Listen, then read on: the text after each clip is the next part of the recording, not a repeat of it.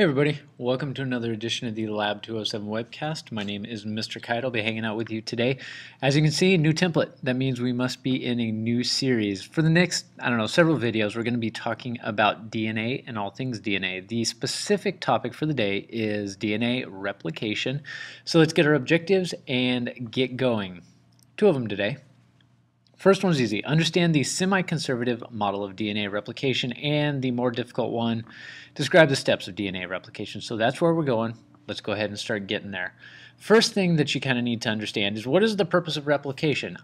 I know this seems dumb, I know it seems intuitive, but I just want to state it to make sure that we are clear. The purpose of DNA replication is to make more DNA. So way back we talked about the cell cycle with G1, S, G2 phases before we get to mitosis. During that S phase, this DNA replication is happening because if we're going to divide one cell into two cells, we got to have enough genetic material to go into both of them. So that's the purpose of replication. And along with that, you need to understand that the model of DNA replication we now understand is known as the semi-conservative model. Now, there was a lot of work for a long time trying to figure out, all right, we know that DNA is replicating, but is the DNA that is produced, is it new DNA, is it old DNA, is it half and half? Just want you to recognize this. When DNA is replicated, the finished products, as you can see there on the right-hand side, little diagram shows one strand up at the top, the blue one, splitting into two new strands that are a combination of blue and gold or orange or whatever you'd call that color. It is known as semi-conservative replication because half of the old DNA is conserved. You've got the new strands that come out are half old DNA and they're half new DNA. So you're holding on to part of it, thus it is semi-conservative replication. Let's talk about the goods and the process. All right, ready, here we go. So, first thing, vocab term you need to know is the origin of replication. That is this place right here. The place where the replication process starts is known as the origin of replication. Now, you're going to see this two ways in school. For humans and most eukaryotic organisms, you see our chromosomes represented as a long straight line, kind of like this.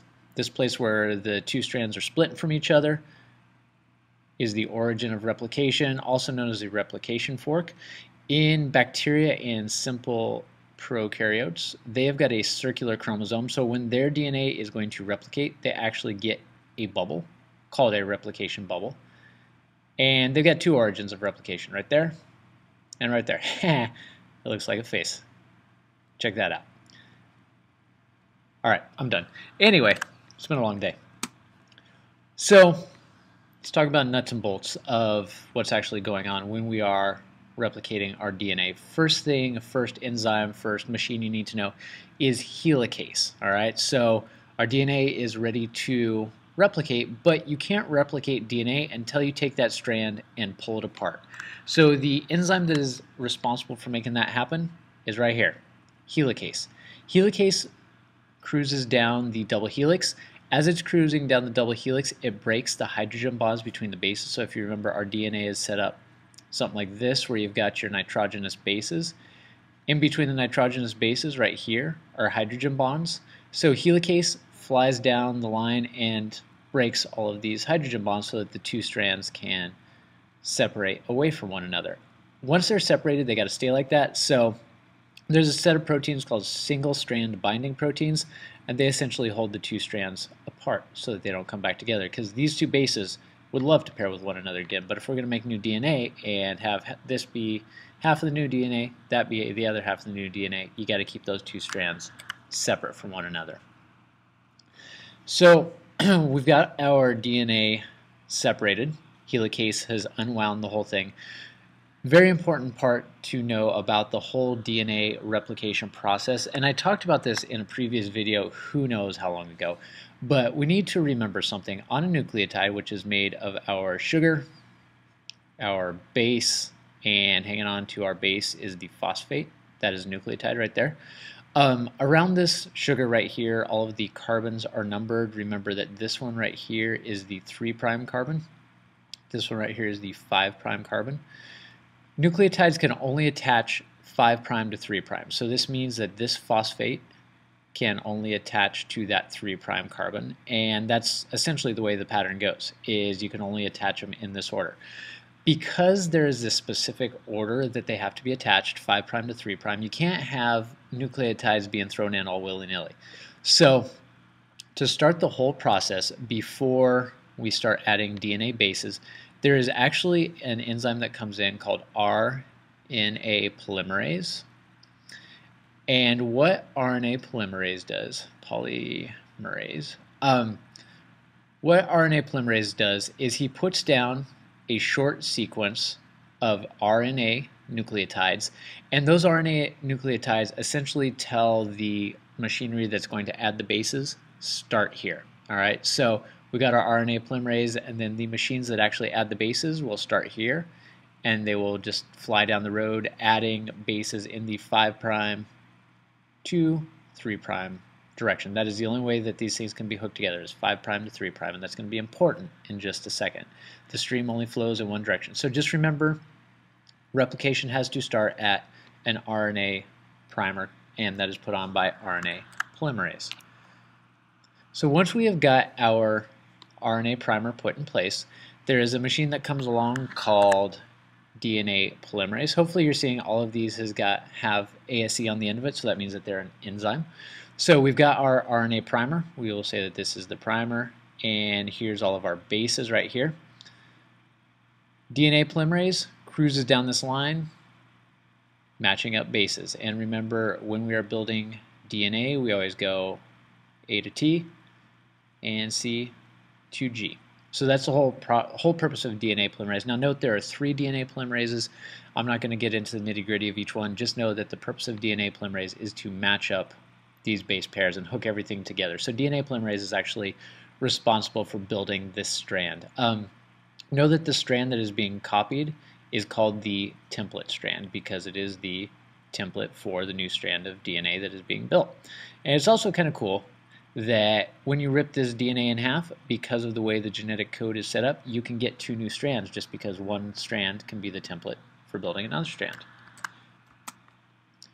All right, hard concept. DNA has a problem, and the problem with DNA is that whole 5' to 3' thing that we just talked about.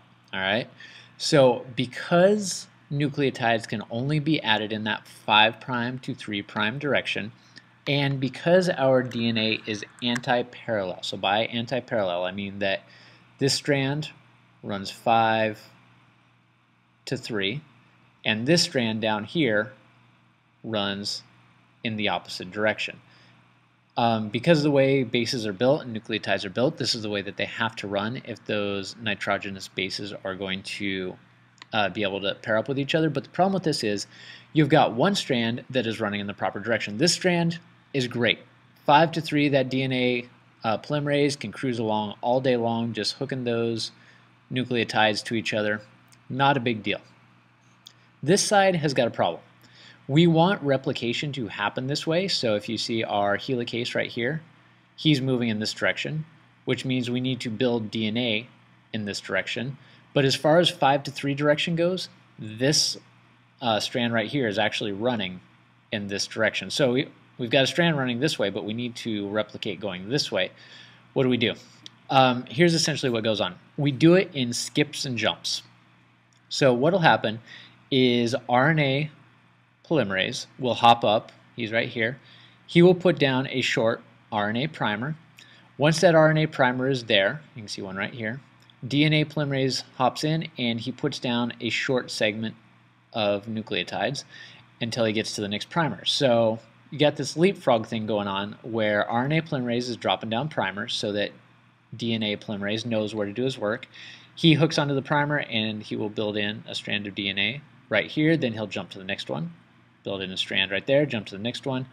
So overall we are moving in this direction, but he is actually building the strands backwards. Now problem is all of these primers are left in.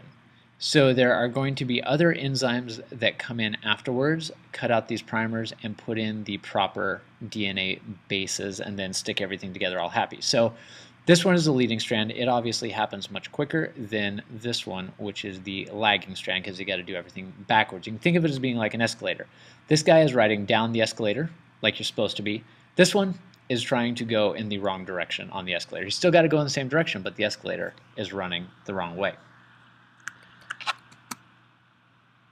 All right, so very rarely, but occasionally, there are errors made in the replication process. And when one of those errors are made, there's a couple of enzymes that do some work that is really important. The first one is known as nuclease. Okay, so nuclease, he actually recognizes the problem, and when he recognizes the problem, he cuts out the piece of DNA that we want to get rid of. So let's say A was put with a C instead of a T. He would come in, cut that base off, throw it away. Next one to come in is going to be RNA or DNA polymerase. DNA polymerase will drop the correct base into that spot. And then finally you got DNA ligase, which glues everything back together again. I want you to recognize this trend. Ligase is always gluing bases back together. Polymerase is always matching up bases. If it's RNA polymerase, it's matching RNA to DNA. If it's DNA polymerase, it's matching DNA to DNA. And this is the end of the story in multiple ways. It's the end of the video, but it's also the end of our process of replication. So we talked about RNA primers. Our DNA polymerase needs that little primer as kind of a docking place to get started. Problem is, our DNA can't have those RNA primers just kind of hanging out. So there's actually a problem with DNA. Because of the fact that it needs those RNA primers, at the end of the whole process, once we are finished with our replication, that RNA primer can't stay there, so it actually gets cut off. And when it gets cut off, you leave this kind of trailing set of bases on the end. Over time, as this DNA molecule gets replicated over and over and over again, this is going to get shifted every single time because there will be a new RNA polymerase put down here, so it'll get cut out, and next thing you know, you got this much of it hanging out. Next time an RNA primer is put here, it gets cut out. Now we've got this much that's left unpaired. So there's this like general eroding that could happen. What our genetic code has got is there are things called telomeres or telomeres on the end of each DNA strand, and essentially what they are is a strand of buffer code. There's a bunch of extra bases there that kind of protect against the loss of actual genetic material. So over time, as the body replicates DNA over and over again, those telomeres get shorter and shorter and shorter and shorter until finally you do actually start to lose genes off the end. Scientists think that that is possibly what part of the aging process is losing genetic code off the end of the DNA as it gets replicated. Cells that replicate all the time and need to pass on genetic material with high fidelity, like germ cells that make sperm and eggs, they have an enzyme called telomerase that actually repairs the telomeres so that their DNA can keep dividing without actually degrading genetic material. Now, there's a lot of material. I hope that you're able to track with all of that. I appreciate you joining us on the Lab 207 webcast. Hopefully we'll see you again. Have a good day.